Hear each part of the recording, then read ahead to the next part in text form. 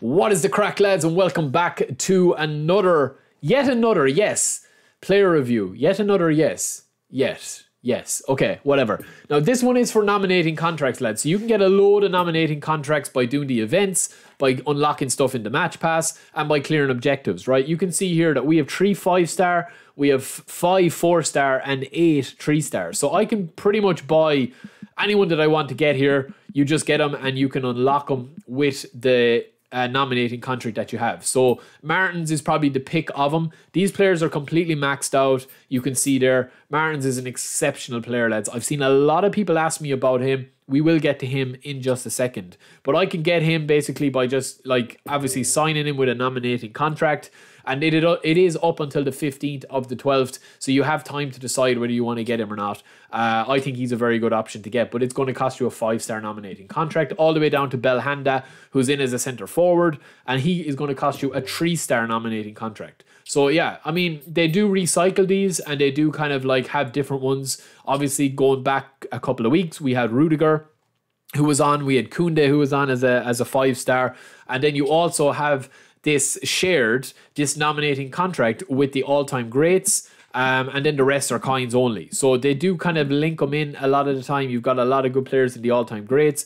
These nominating contracts, how you unlock these and get these cards, are the same nominating contract. So yeah, moving on. Right, we're going to start with the lowest rated player and work our way from left to right. So we've got Rodriguez left back, pretty much run-of-the-mill left back, lads. I would not really waste a 3-star, but you're not going to get much better than this for a 3-star. You know, he's got fairly solid tackling and aggression, balance, stamina, speed, acceleration, low pass and dribbling. Fairly decent card. You're not going to go too far wrong with a player like that, especially for a 3-star if you are looking at it. Now, Belhanda, one of my favourite Master League players of all time, and look at the amount of player skills that this guy has. I wish that these players had like maybe 5 levels you could train up, because I think if you could put maybe the acceleration to like 84 on this card and bring up that offensive awareness to 84 or 85, I think you would have an unbelievable player. I just feel like at the moment his speed and acceleration let this card down a bit as a centre forward. So you can't play him anywhere really apart from AMF. That is where I would play him, as an AMF. And deep line forwards, lads, are kind of really underused in the game because they don't really do it. Like, you're better off having a faster player in, because you'll still have no real penalty for having a fast player with good dribbling stats than having a slow player with good dribbling stats. So it is a pity. Now, the one thing I do like about this guy, lads, is his 86 curl rating. That is going to be super OP if you get shots off. He also has long range shooting and outside curler, as well as a load of dribbling stats. So I definitely would recommend him if you are looking for a really good player to get for 3 stars. We've got Crespo and Fernando next. Crespo is just your traditional box to box. Yeah, I would not bother either here, even though he's got unwavering form.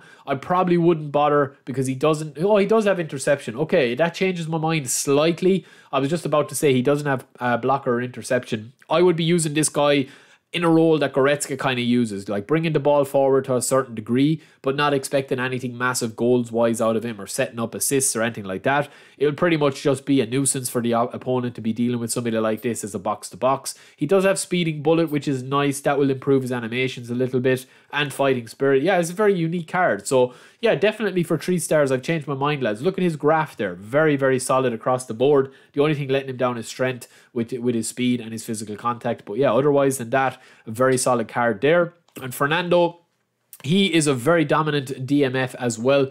This guy, I think he has unwavering. Yeah, he does. So yeah, this would be definitely my pick for the 4-star in this. He's got unwavering form. His kicking power, his jumping, and his physical contact and balance are really high. Excellent stamina as well for a DMF.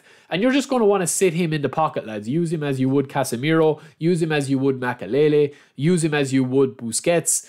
He doesn't have the passing of some of those players, obviously, but he does have the defensive tackling, aggression, and awareness that you will probably need if you are looking to dominate in the middle of the pitch. I mean, all you really need for your DMF, lads, is to just be blocking passing lanes and letting the ball go to your flair players on the wing, or your AMF or your centre midfielder. That's all you need. So he's got long range shooting as well. You can do a couple of stunning shots. Yeah, he's a very intriguing card, and his lofted pass is quite high, as well as his tight possession and ball control. So yeah, decent card. Balkovic. I think that's his name, Balkovec. Balkovec will say. Pronunciation police will be on to me again. I'll be getting a written warning. Unwavering form, speed 81, kicking power 89, stamina. Yeah, I mean, this guy is a left back. Probably not fast enough or defensive enough for a left back, but as a left mid, not bad at all. Not bad at all. He's got pinpoint crossing and early crosser, and that's what you need if you are going to be pinging balls into the box. Now we've also got Bayazit. This guy, actually, I've seen him featured quite a bit. His 85 reflexes is just not high enough, lads. Trust me, it's just not high enough. I'm not going to waste any more time. There's no point. You know, he's not tall enough. He doesn't have enough stats that are going to be able to, you know, overlook that 85 reflexes. Just as simple as that. You get Navas from the all-time legends or the Jan Sommer, it goes up to like 94 reflexes. Oh, lads, this is going to be a nightmare to pronounce this guy's name. Nedishemi.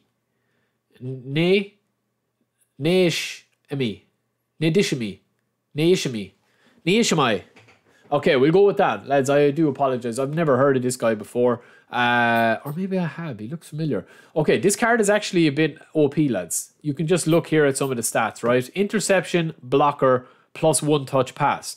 A lot of the kind of way the meta has gone at the moment, what I've noticed from playing, is that players that don't have tight possession or ball control are really kind of like at odds at the back if you put them under pressure, because you know they're tempted to just control the ball from playing, you know, all the way up to V2.1 and backwards. But now you need to have a centre back that's able to play and build up. So yeah, there definitely is room for him. He's got a nice defensive stats with 81 tackling. He's also got the good dribbling stats and nice. He's got interception and blocker and man marking, and he's also got good heading ability. And he's got 80 acceleration. Yeah, fairly decent for a 3-star, lads. Very, very decent for a 3-star. And we've also got Borini. I remember this guy from before playing in Serie A. Didn't he play for West Ham at one stage? I'm nearly sure he played in the Premier League. I could be wrong. Could be mixing him up with players. But yeah, Super Sub, lads, is what will draw you to this card. He doesn't have unwavering form, but Super Sub is very, very nice. Ball control 83, speed 80. Decent card. He's got very decent stats. We've also got Ener Valencia, who's in the limelight at the moment in the World Cup. Lighting up the World Cup in his first game. Obviously, we'll see how they get on later again today. Super Sub, yeah, this card is definitely worth a 3-star, lads. Absolutely incredible card for 3 stars. He has got good jumping and aerial ability, but yeah, you're not going to be using him for that. I will be popping this guy on in the last 20 minutes. He's got the speed, he's got the finishing, he's got the physical contact, and he's got the offensive awareness and dribbling that he will be a problem for anybody. Trust me on that. We've also got Bakasetas, who is another Turkish player or a Greek player. Yeah, very decent player as well, lads. Not bad as an AMF. 92 kicking power, 86 set piece taken. So if you're looking for a free kick taker, definitely get him in standard form. He does have pinpoint crossing and he doesn't have early crosser. And then to pick it a bunch, lads, Martins. I've been getting so many requests to feature Martins. This guy is a must if you have a 5-star, lads. Trust me. I'm going to buy him because I'll tell you why, right? He can play any position up front. He's got no-look pass, one-touch pass, first-time shot. So as an AMF, he's going to be unbelievable. Or as an SS, he's going to be amazing. He's got 85 acceleration, 89 ball control, 85 balance. He's perfect, lads. He's an absolute perfect player. But on top of that then as well, he's got double touch, soul control, and long-range curler. So you'll be able to finesse shot those balls in. He's got 19 everything, as they usually have. And he's got Super Sub. He doesn't have unwavering form, which stops this card from being absolutely OP. But I definitely 100% am going to use a 5-star nominating contract on Martins, lads. Trust me, I think he's going to be absolutely insane. I think I'm going to really enjoy playing with him when I get him into a squad. And yeah, that is it for me, lads. That's my pick of him. Every month I will do this where I do kind of a pick as well. Absolutely incredible card, lads. That guy, unbelievable. And yeah, the all-time greats, we've already featured that. I might buy Thomas Muller as well. We will see. I might buy Muller or Moutinho, but we'll see. But yeah, that is it for me, lads. Don't forget to subscribe. Hope you enjoyed another review, another in-depth review, and we will talk to you later. Peace.